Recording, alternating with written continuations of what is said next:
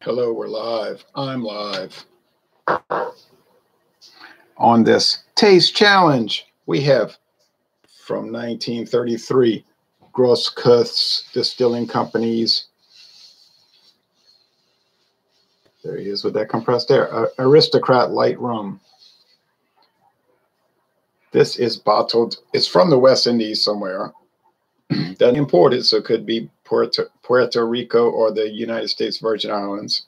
It probably is because it would say imported, I think. Bottled by Grosscurth Distillers, Bardstown, Kentucky, 80 proof. No age statement. These things are sometimes aged not in a matter of years, but months. That's why Bacardi and what's some of the other companies?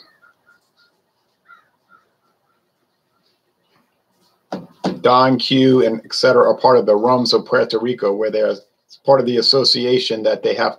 Their standards is it has to be aged at least 1 year. You can look up the rums of Puerto Rico. Very interesting website with good videos and information about those distilleries. The competitor today is Clubhouse Premium Quality Rum. Gold, aquamarine, and white. Bottled by Kentucky Standard Distillers, Bardstown, Kentucky, 80 proof. Same zip code, 40004. You say, golly, those companies must be close to each other, Grosscurth and Kentucky Standard. Oh, they're real close because they're the same company, Heaven Hill. Tommy Carroll, good morning, Jay. Good morning to you. So I did the taste challenge this morning with the Canadian whiskeys. Caliber Premium versus Lord Calvert Canadian. The Caliber 1 tasted a little bit better, and plus it was cheaper. So when you got those two factors, tastes better and is cheaper, there's your winner. Now these are the same price. Naturally. Hold on a second. Hello? Yes, I did. Can I, I'm doing something right now. Actually, can I call you back? Okay, I will.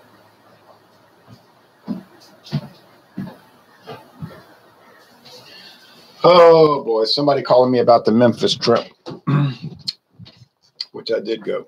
All right, so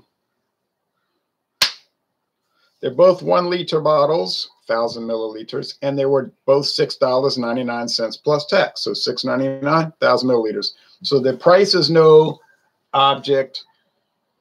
The size is no object. So this is a pure taste challenge.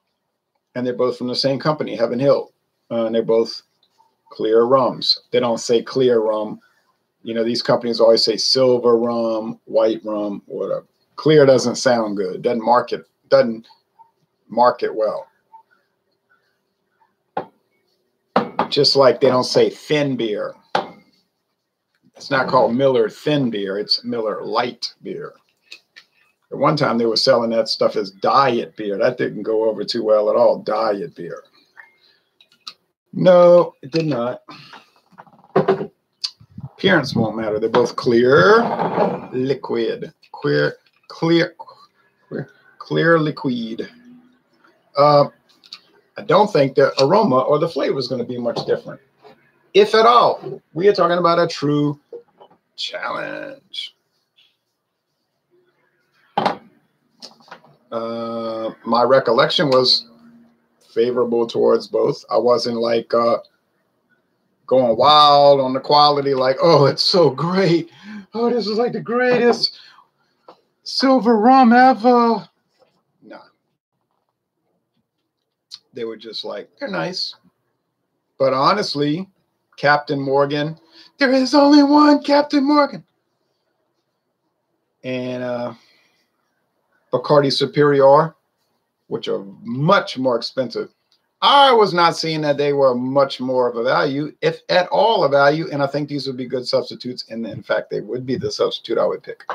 G&JK says, good morning. I'm having a 25-ounce natty ice today. Well, that's a good idea. Let's mix them up, do the challenge, and I'll call this lady back. See if I can get her on the phone. I was walking in Memphis. I was literally walking in Memphis. Okay, good afternoon, Ron, says Maxwell. Hello, Maxwell.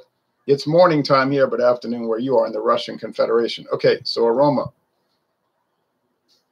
Yeah, same old thing. Talk about run of the mill, like a hamster in a cage. But it's interesting, but it's like wood, light charcoal, very light, very light. Maybe it's the Grosscurth Aristocrat light rum. Very light, and I got those potatoes simmering on that in that extra virgin olive oil, so that's wafting into the room with the bell peppers and the white onions. But yeah, it's very light. Same here, and neither one of these is in the least way offensive. I don't know how or why. I don't know how somebody could taste these and say, oh, it's so repellent. Oh, terrible. Oh, no, terrible. Come on, you want terrible? Come over here and try some of this Ron Rio. Smells like Roundup and rancid sugarcane stalks. Now that will be memorable. Won't be a good memory, but it'll be memorable. Yeah, these are just basic and they're fine. Am I a rum guy? Do I run after rum to drink? No, I do not. I never did before, and I don't now, and I probably won't in the future. But I like the taste challenge, and it's kind of interesting. It's a low price game, but you know what I'm saying? Like, I'm not putting out a lot of money. We're talking about $13.98 for 2 bottles, liter bottles. Talking about 2 liters for $13.98, 80 proof, basic rum. So hey, yeah, no complaints. Oh, my hand. Taste time. So it's a tie on appearance, tie on price, tie on bottle size, tie on aroma. Even Steven down the line.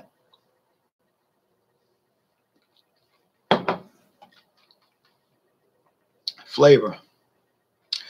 Yeah, I'm so used to these now. It's like a peppery note, like think along the lines of black pepper, wood, like toothpick wood, but a little charcoal. So there's a little char, but it's not charred barrels. No, they filter it through charcoal.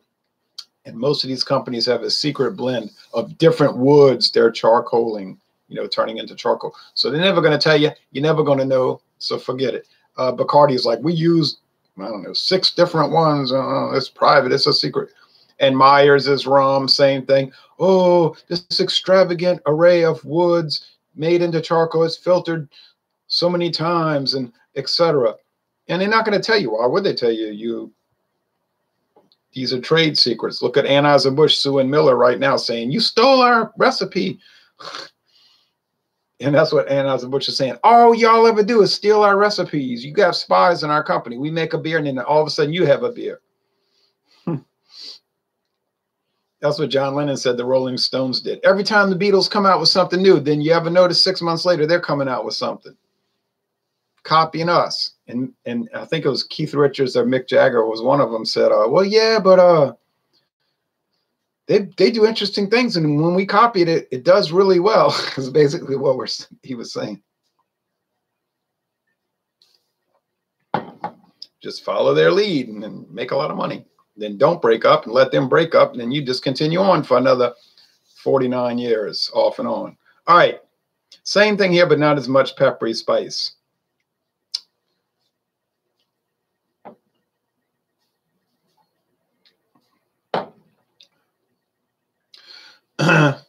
Well, maybe there is on second sip. I always watch these beer reviews and people say, I'm going to take a drink. I never heard people say that before I started watching YouTube. Like, I really never recall in my whole life anybody saying, I'm going to take a drink. They always say, I'm going to take a sip of a drink. You know what I'm saying? Let me take a sip of this drink. You know, I'll have a drink, or I'm going to serve a drink, or I'll order a drink. I've heard people say that. Or I'll mix a drink. But I don't remember anybody ever saying, I'm going to take a drink. Now, there was that song by AC/DC, Have a Drink on Me. Have a drink. We're talking about the entire drink. So, but I always heard people saying, I'm going to take a sip. Or somebody might say, try a sip of this. See? So when I started watching YouTube, I hear all these people saying, I'm going to take another drink. And it always got me like, I would say, what are they saying? You know, I never heard anybody speak that way. Paul Aubert said, Paul Aubert, hey. Paul Aubert says, I'm just listening. Oh, yeah, yeah. Paul Aubert, folks, you don't talk much. You don't eat much.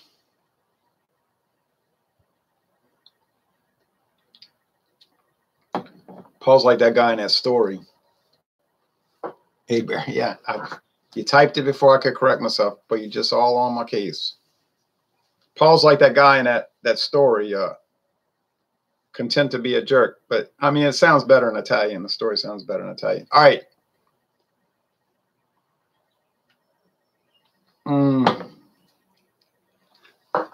One guy's going one way, the other one's going the other way.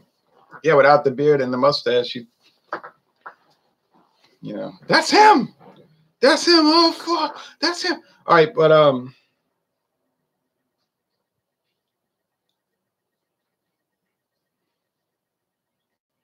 don't know.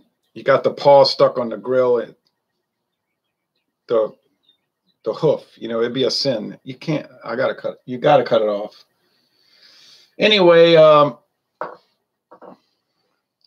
gonna finish this. We gotta get it finished. We gotta get it out. I don't care how long it's been. We gotta get it out. All right. Anyway.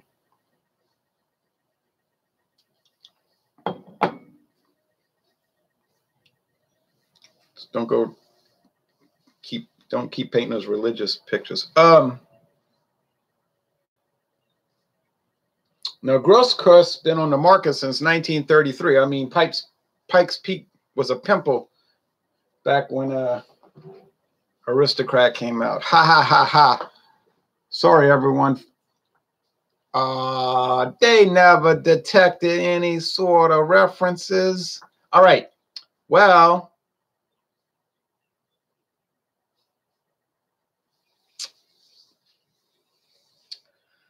I don't know what to say about these except for they're great value. You figure $6.99 for a liter, and it doesn't taste bad. And I don't know, but I've been told that in the heat of the day, a man died of cold. No, but I don't know. But I think if you got down to it and you did a blind taste test, and that's the important thing. And a lot of these whiskey and rum guys, they're like the real experts. You know, they got a channel with graphics, and they're really into it. And they want you to like, comment, and subscribe, and get on Patreon with them and everything. But they, you know, they would say, oh, this is junk, you know. But I would challenge them and say, well, would you do a blind taste test with Captain Morgan White and Aristocrat? They might say, oh, I don't have time for I'm not going to entertain your foolishness. You know, I don't have time for your games. But I would say it's important to do a blind taste test.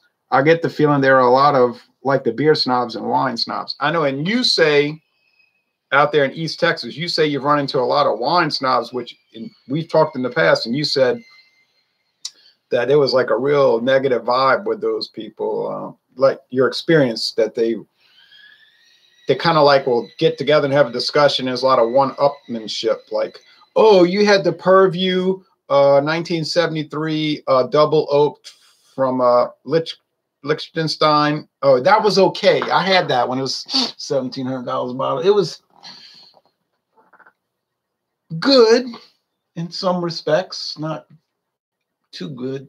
And then he'll say, but I had the you know, I had the Purview. Remember the Purview that was hand mixed by the ex-king of Greece. Remember the Exposition edition? You remember that? It was finished on grape leaves from the island of Crete. You probably recall that. That was the 1973 later year offering, was aged in Mongolian oak during the revolt in Sikkim. That's why it was delayed, if you recall. And that was $2,900 bottle. It was very expensive. Cost me a lot. I was hesitant to buy it. And that was delightful. Just couldn't get over that. And we served that when we were hosting the Bush family with the Enron event, 1999. So you get a lot of that, he said. He said, I wouldn't say negative. I just think a lot of these people wouldn't be able to tell anything in a real blind taste test. Right, that's what I'm getting at.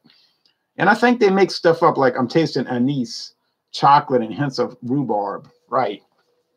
I'm tasting rhubarb, golf ball rubber, and calisthenics. It's incredible. It's unbelievable. You know, say you're like me, you sit there and shake your head thinking, I don't know about this. Well, this was fine. Sweet. You know, you get the sugar. Now you start picking up that light molasses. It reminds me so much of 1970 something, 1980, 81, of like being in Louisiana and somebody cutting sugar cane and you like chew on a real piece of the cane fresh and you get that, it'll almost like burn your teeth. You know, it's just rotting your teeth out while you're biting down on it.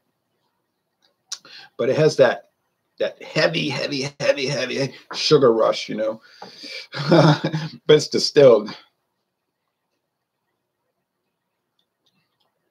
And this one has that too. So, Paul, you've talked about this in the past. You said you've oftentimes wondered if these companies are taking the same stuff and they're simply bottling it and then putting different labels on it, coming down the assembly line saying, okay, enough for the country club. I mean, the clubhouse, go on. Okay, we're going to do 1,800 bottles, then we cut it, and that's going to be the Aristocrat. It does make you suspicious because, by golly, they're remarkably similar. If you want to say identical, I would not necessarily argue with that point. Beer, I would be less inclined to believe it because of Anheuser-Busch putting all their ingredients on the website and giving your calorie count and all of that, and it lines up like it's all there. It's not the same. It's not the same. You know, it's not great differences. We're talking about this one might be 127 calories. This is 122. But it is different. Now, Miller, you have some products that are across the board the same. For example, Mickey's Fine Malt Liquor is the same specs as Magnum Premium Malt Liquor. Same specs across the board. No deviation. Same ingredients. But if you write an email to the company, they'll swear it's the different products. And somebody brought up a very pertinent point, and I believe it was Jeff Brister, the Brister. He said, yeah, but consider this. They might be using different hop extracts. Wouldn't change the specs at all because it's just a flavoring component, right? But it would very slightly alter the taste. Different hop extracts. And I said, oh, it's brilliant. I never thought of that. So I think that's what they're doing. It's in a practical sense, the same. But when you start like doing the blind taste test and thinking on it, then you can say, okay, Mickey's Fine Malt Liquor does have more of that kind of like little olive oil thing. And then the Magnum doesn't really, you know. So, that's why you have that little slight variation. And I think Jeff Brister's right. It's the hop extract. Be the same amount, you know what I'm saying? Whatever they inject, you know, they got things. I think they have things that squirt it into the, you know, the boiler. Yeah. But it would be a different hop lineup. But it would be so very different. And it's all noble hops, you know, they're going to use that for these Hella Stoppelbach, American Adjunct Lagers, malt liquors, Hella Stoppelbachs. But it would be a relative difference. Okay, if something doesn't, okay, and then I'm going to close this out. I gotta go return the phone call, and I gotta deal with these potatoes. If something doesn't have chocolate or coffee in it, why are you tasting it? Coffee beans are roasted. Maybe you're tasting the roasted flavor in the malt or whatever, not coffee. Eric Hawk says, hey, Ronnie. Hey, Eric. Yeah, I think you're right. I think if they're at a dinner party and they're trying to impress people, they might feel intimidated in a way. And so they're just like be thinking of stuff to say. You would hate to think that they're doing that. Maybe they have a much better wine tasting facility than we do, or wine tasting faculty than we do. But then on the other hand, probably they don't really, and they're just making stuff up. But you might, we want to give them the benefit of the doubt. They might have been drinking wine a lot longer than us, and maybe they are tasting calisthenics in it. But I don't know. You talked about that. You see, you say all the 48-year-old women have the puffy lips and the face stretched out, and they're all like, I got some work done. Look how beautiful I am. And then you and I are saying, yeah, but you're still 48. And this is not your heyday, It's not your heyday. Those days are gone. There's other women that's 22 and they're in the heyday. And you're not going to, you can get the lips puffy and the face stretched and the heels and go around, like Fran Drescher. But yet, still in all, it ain't going to really work. Might work in your mind. You probably know it's probably a case of denial. You probably know it's not really working. And it's surely not impressing me by any stretch of the imagination. But anyway, be that as it may. I mean, just go buy fruit. You could take an old apple that's turned. You can dress it up, gussy it up, put it on a beautiful platter. It's still an old apple that's turned. So I don't know what else to say about that. Now you might say, look at you. Look at you. You're 51. You're wearing a cap. I have hair. I'm just wearing a cap because I just was wearing it. But I mean, you're middle-aged. What are you trying to say? Yeah, but I admit it. My hair is gray. Well, it's turning gray. That's nature.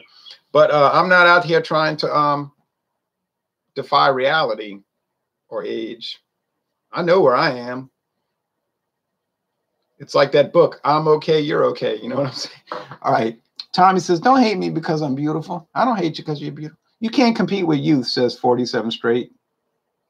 And Paul says there's only so much you can do after you can alter with surgery. That's right. And time marches on, and I don't care what you're doing. Ronnie, what is better, Steel Reserve or Natty Daddy? Well, that's a big question. And I would assume you're talking about the 8.1% Steel Reserve that they get in Texas, where Paul's calling from, watching from, in Mississippi.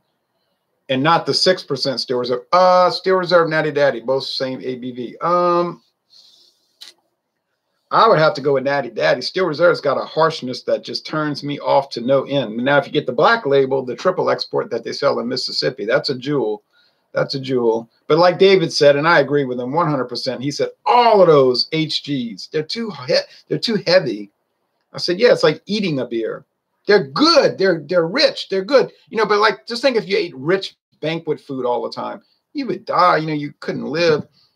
You'd be so ill. So it's the same thing with those beers. They're good once or twice a year. Once or twice a year. Fine.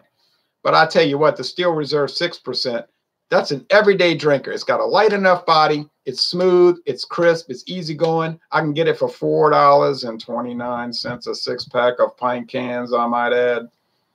That's your real winner. So I would vote for Natural Father.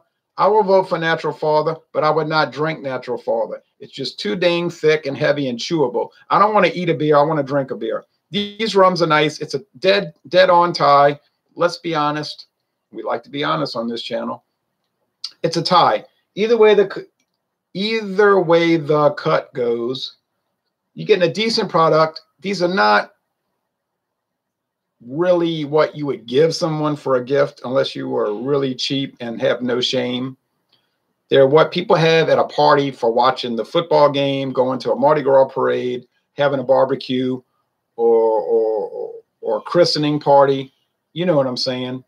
If you go to a bar room, they're not going to be on the shelf where you can see it. I'm sorry, they're not. They're going to be down below. And when you say, I want a rum and Coke, that's what you're going to get. And you're not really going to get the Bacardi unless you specify it. And then you ain't getting it for $8. You're going to pay the call price. So this is the reality in which we live. But then why would you want to pay $8 for a mixed drink at a restaurant when you could buy an entire bottle for $7, $6.99 plus tax? Like, when I go to a restaurant, I just drink water.